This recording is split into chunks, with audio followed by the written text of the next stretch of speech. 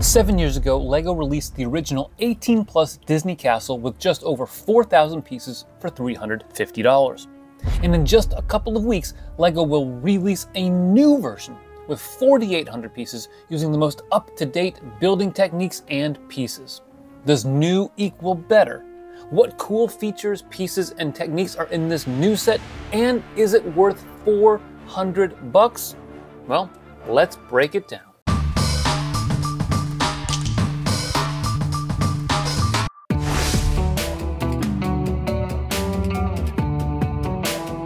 There are 800 more pieces in this version of the Disney Castle than the original.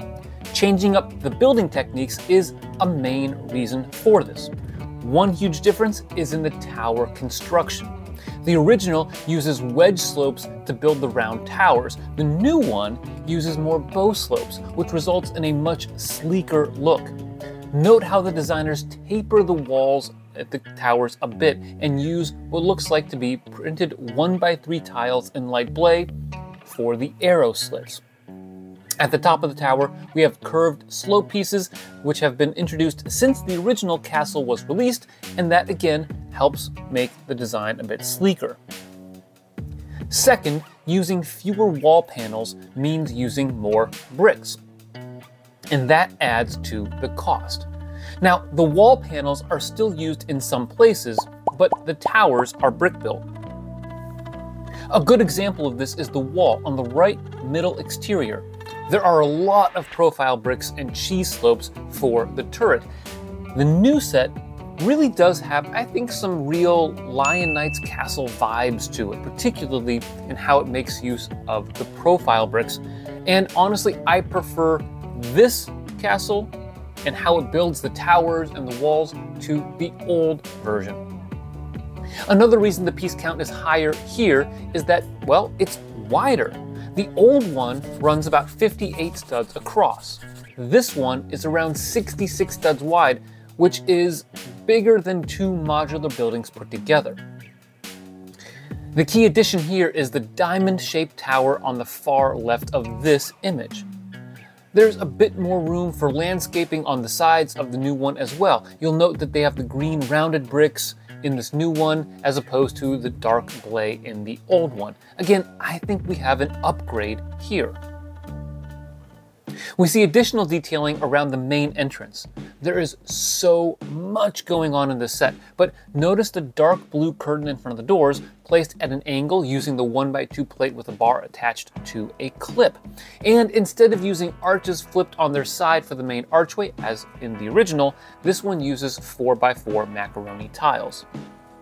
Now, I'm not sure one entrance design is better than the other, but I do like the update nonetheless. In terms of building techniques, I'm a bit torn between the two. One of my favorite aspects of the original set was the columns in the back along with the angled tile floor.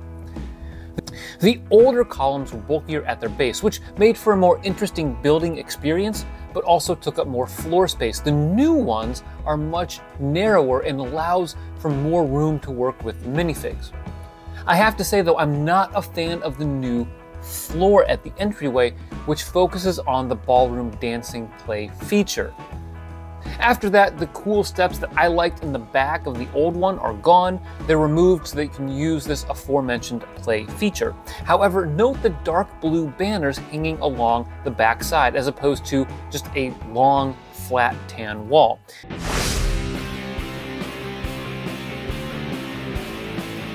A second huge difference between the two sets is the color scheme. This set uses a large amount of gold pieces. Check out the facade on this one compared to the original. Almost all of the original white is replaced with gold pieces. It certainly creates a more fanciful look to the set. And speaking of gold, we're getting some great pieces in this color, such as a ton of 1x1 plates, 1x2 plates, candles, 1x1 cones, 1x2x1 panels with two sides, 2x2 wedge slopes, which have only appeared in two sets previously, and mud guards, which are brand new to this set, the 1x1x5 brick columns, again, brand new, and a bunch of pearl gold windows that have only appeared in the Ninjago City markets. Whew. Then there's those gorgeous 4x4 macaroni tiles. Note though that the replacement of white pieces with gold makes the set a little bit darker. So to offset this, they use regular blue roofs instead of the dark blue variety that they used in the original. This brightens the look overall, and I think is more accurate to the source material, as, by the way, is the inclusion of this diamond-shaped tower. They also use sand blue for the exterior instead of dark blay.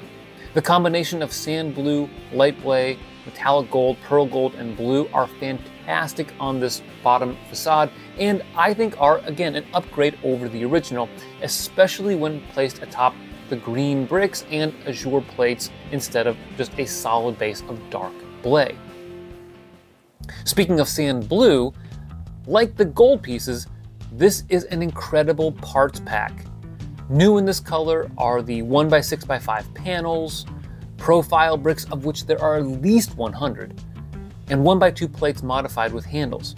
Plus, there are a lot of 1x1, 1x4, and 1x6 bricks along with other pieces in sand blue. This, in fact, might be the largest collection of sand blue in any prior LEGO set.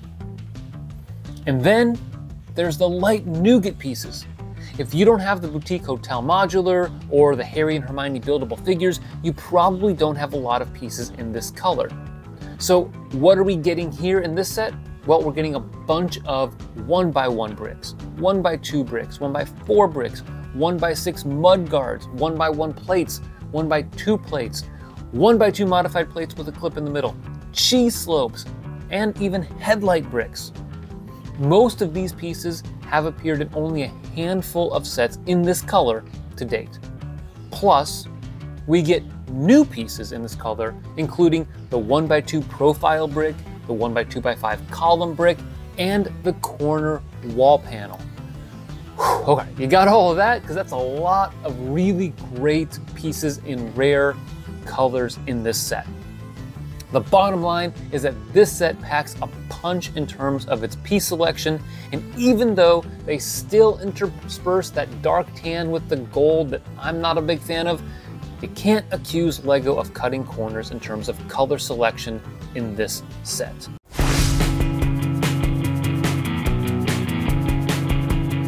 In terms of display, this set is instantly recognizable and absolutely display worthy. The added fireworks shooting out of the towers only adds to its look. However, it does take up a lot of space, both in terms of width and height. While the interior is not fully on display when the set is placed on a shelf, the details here add to the ambiance of the set. I think people are going to want to see what's going on the inside when they see this on display. The entry interior, for instance, has some strong artwork that I'm guessing are stickers based on what I saw on the Rivendell set, but I'm not 100% sure about that. I can't really tell based on the photos. The new set also, I think, breaks some new grounds in its mini builds and Easter eggs. We can see this in the more simplified construction of Lumiere, the more elaborate magic mirror, the sword in the stone, as well as the artwork and ore that pay homage to Moana.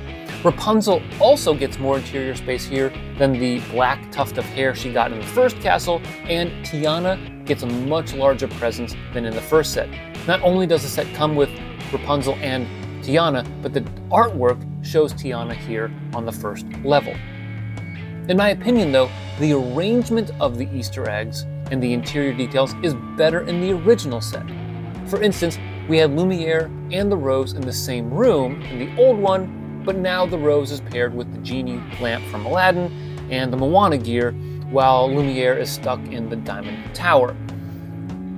That said, I liked the open space we have at the main level. Expanding the base by a dozen or so studs and making the columns narrower works very well.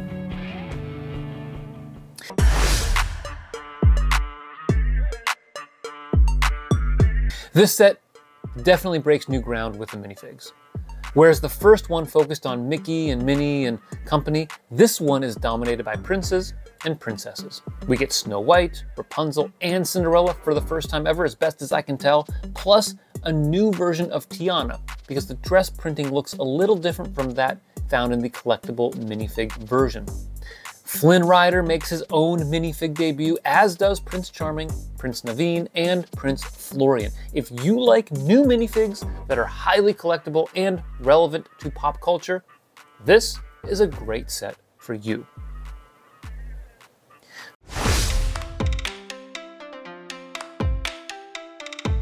There are many reasons to buy this set if you have the money.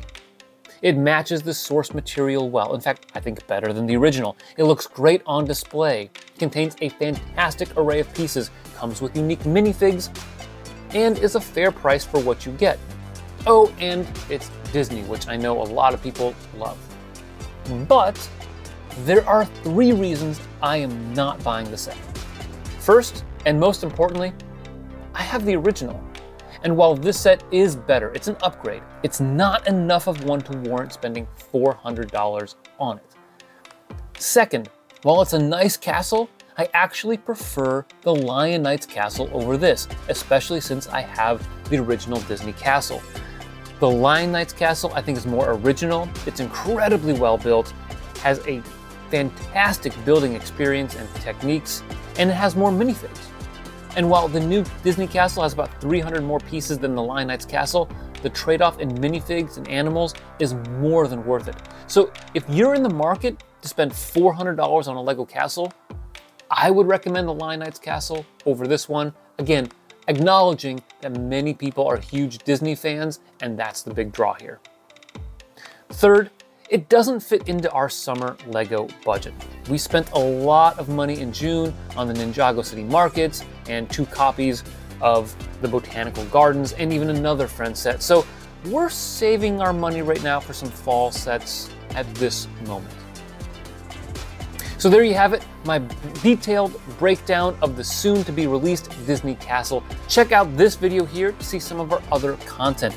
Thanks for watching, and always remember to keep building together.